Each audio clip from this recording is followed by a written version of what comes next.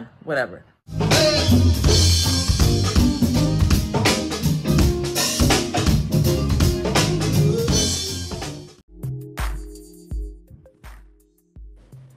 Welcome back to my channel. Okay, so today we're going to talk about Family or Fiancé. So I like to watch home shows, and I already reviewed Ready to Love. So I was watching TV last night, and I came across this episode of Family or Fiancé with Shanika and Justin.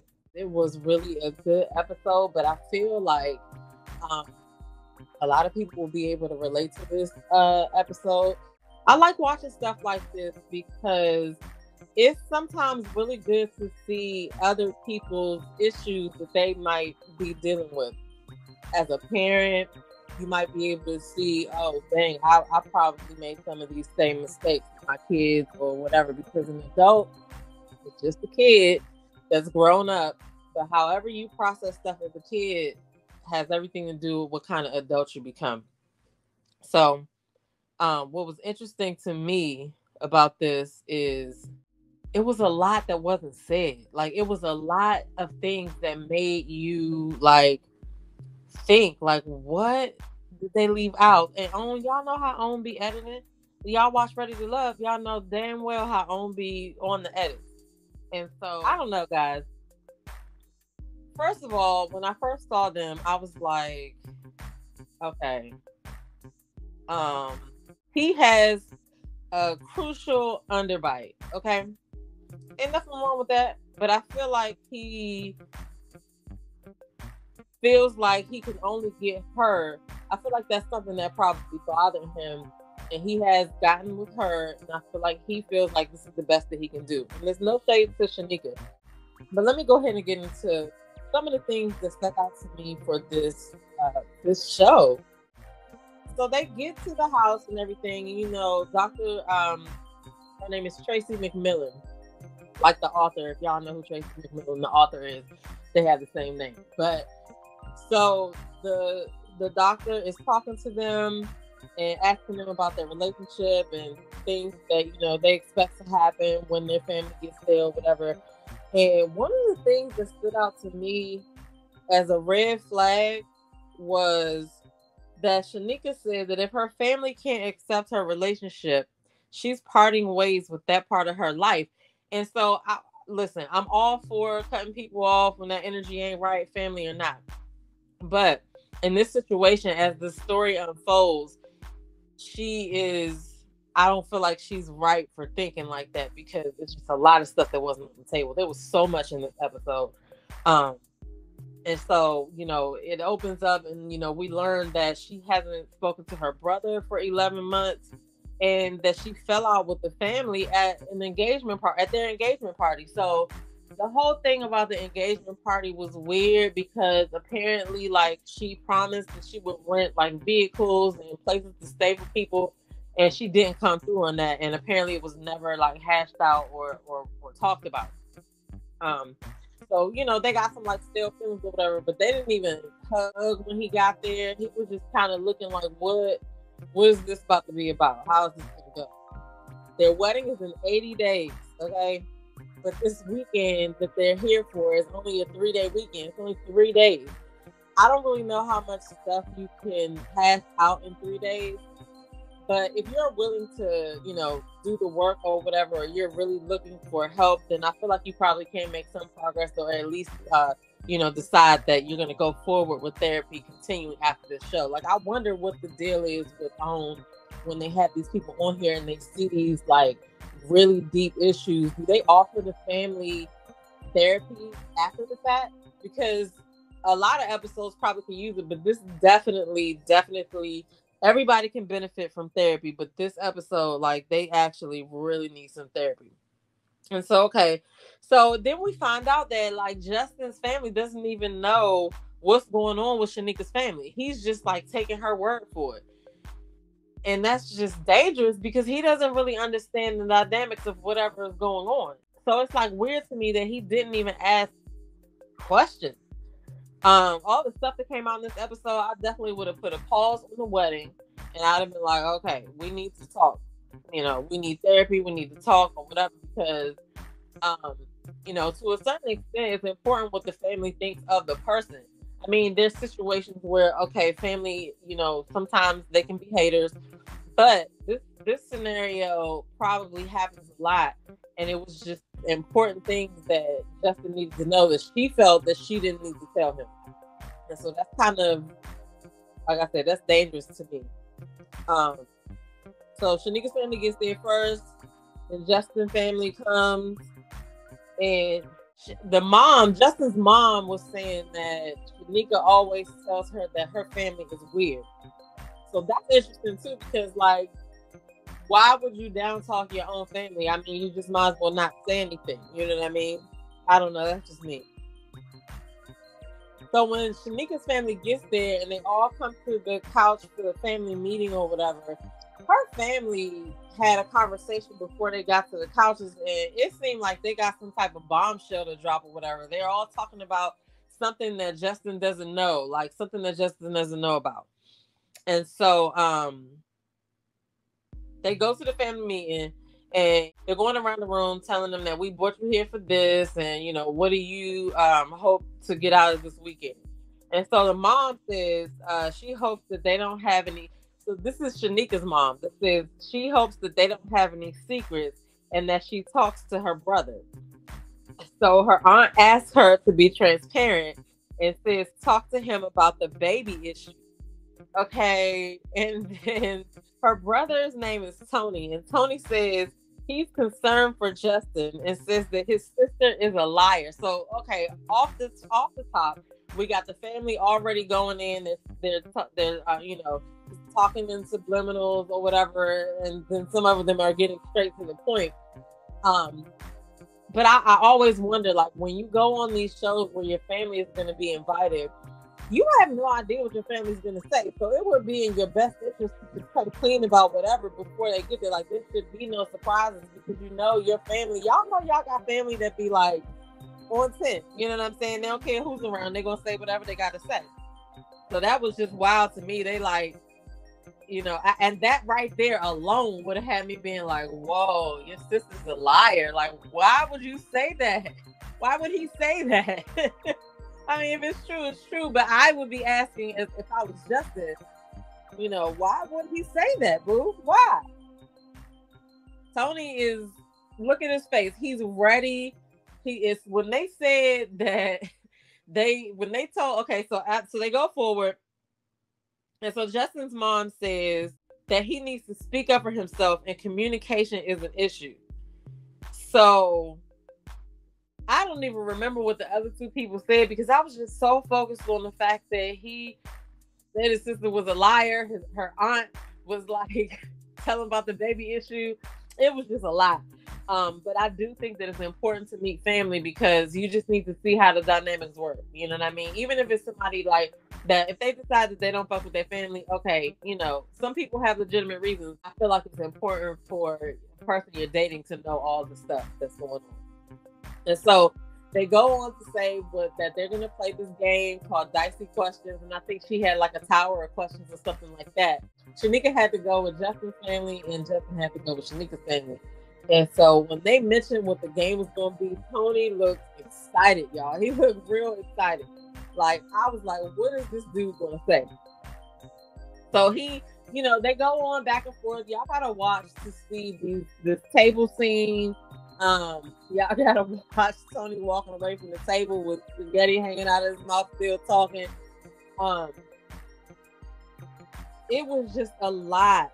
And then the whole time that stuff was happening at these table scenes, the mom, Shanika's mom, was just kind of sitting there looking and watching her and Tony argue. So it was like, to me, it was given, this is what they always do, and I can't control them kind of thing, or I can't do anything about it. So it comes out that Shanika lied about the baby. Well, I mean, she lied about the transportation and the rooms that she was supposed to get there for the engagement party, but it comes out that she told her family that she had a baby. She even had a picture of some baby, but then she told Justin that she had an abortion. And Then she was just like, well, I lied to y'all, I didn't lie to him. That's a problem for me. Red flag. That's a problem for me, lady. I'm so sorry. But so Justin finds out that she lied about the baby to her family. And so he didn't really seem to care. He was just really like into going with the story that Shanika put out there. Somebody asked Shanika, has she ever lied to anyone at the table? Oh, when she was playing the question game with Justin's family, one of his family members was like, have you ever lied to anybody at this table? She says, no, I don't think so. I would be questioning that. Like, why wouldn't you know if you lied? Like, anyway, so like I said, the family dinner and all the scenes at the table were just kind of on 10. Tony got really, really mad and angry because Shanika be lying. And I'm gonna tell y'all, it does piss you off when somebody is like egregiously lying. Like, why are you egregiously lying? That shit does piss you off. But you know, I don't know. I guess at some point while you're filming these shows, you kind of forget the cameras are there or whatever. But Tony went off. So then they go to another day where Justin's mom is outside with him and they're talking, and she asked him, does he really want to take this on? Like previously at one of the table scenes, the mom was like, you know, she mentioned that Shanika kept saying that her family was weird, and now she sees why. But I couldn't tell if she was on Shanika's side or if she was on the you know, on the brother side. So she asked, so the next day she asked Justin if he really wants to take this on because it's a lot. You know what I'm saying? People have, she detected mental issues, and he says that he realizes that it's much deeper than the stuff they came there to fix. But then later on, when they were talking back with Dr. Tracy McMillan, she asked him, does like the things that he heard make him have a question mark about her? And he says, sort of, or whatever. Like, I don't know. Blink twice, Justin, if you need help, because I don't know what's going on. And I heard that he a police officer. I didn't hear that part in the show, but I was watching somebody else talk about this, and apparently he's a police officer, which is wild because wouldn't he be okay with like simple lines of questioning when he doesn't understand something? Or it's I don't know. It was wild. And then if you think about the lie about the baby, it's not like she said, oh, I'm pregnant, and then she never talked about it again. Like, she actually went forward to pretend like she was pregnant, pretend like there was a baby. And some of the family that wasn't there apparently still thinks that a baby exists. And like, who the fuck was the baby picture that she used? So she admits that it was an elaborate scheme. And that's a problem. That's a problem. I would have had to stop because here's what I foresee. I foresee Justin winning no arguments. I foresee Justin getting very frustrated. I see Shanika lying her way out of everything. Like, she already be lying. So I couldn't do it. But she said she got into it a little bit and said that, you know, because of whatever trauma that she went through, and they kept mentioning the father has passed away. And so she kept mentioning the father, but she said she lost the ability to stop lying. And then the doctor says, well, it seems like it's some mental health issues there. And she said, yeah, it was. She said, no, there still is. And she was like, yeah.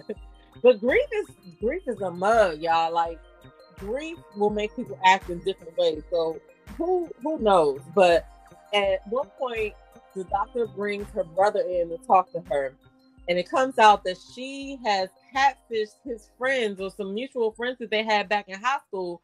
She catfished them and like didn't care. She didn't have no remorse. So it was like, okay, all of these things that she was doing are just elaborate. And so it seems like, you know, when people bring up stuff like that was back in high school. Clearly they're not in high school no more or whatever. But when people bring stuff up like that, it's like unresolved issues, you know what I mean? And and if it was happening back in high school, she's been doing this for a long time. Ain't no telling what she be lying about.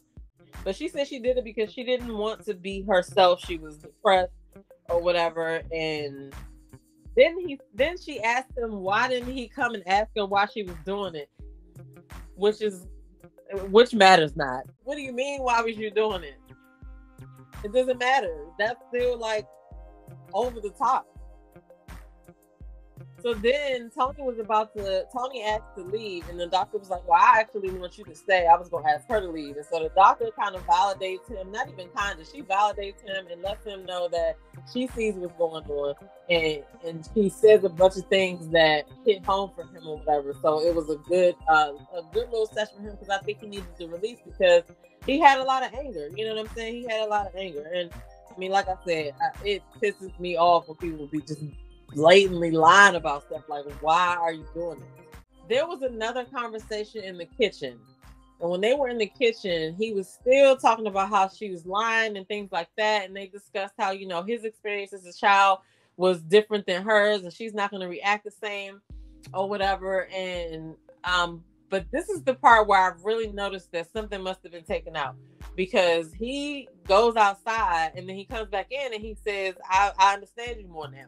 And it's like, okay, what did we miss? Because she didn't say anything, but he did mention in a part, like, oh, our dad did what he did, but blah, blah, blah. Like, what did the dad do? Was it that he was strict, or, you know, like, it just doesn't mesh together in my mind for me. Like, they left a lot of open-ended questions with the way that this was aired, because, you know, it just, from how she was in the sessions with the doctor, the things she was saying about how her perception will be changed about her father, or like she'll lose her connection with her father if he's not here for her to repair the relationship. Like, I want to know what he did. Like, what is the trauma that she has? Like, I can't see them letting her come in there and admit that she did all these egregious things and not try to make sure that she has help. Now, they did say that they would go to therapy, but like, I need OWN to follow up on that, because that's just wild. Like, yeah, you can't tell nobody not to get married, you know, because at the blessing ceremony, they got all yeses. Justin's mom said this, you know, she said yes because they're gonna do what they want to do, and she'd rather bless them than curse them. So I mean, I get that, but I would have definitely been in my son's ear after that, like, hey, you cannot do this. Like, what are you doing? You can't do this. This was ridiculous to me, that she did all of those things and then they still went on to get married. But it also says that Tony wasn't invited to the wedding. So I don't know. Maybe that was just all for TV and she was just lying again. I don't know, but this episode was really, really crazy, y'all. Y'all gotta watch it. I'm gonna go ahead and watch the next episode. Make sure you like, share, subscribe, jump in the comments below. Let me know you was here. I'll see you guys in the next video. Peace.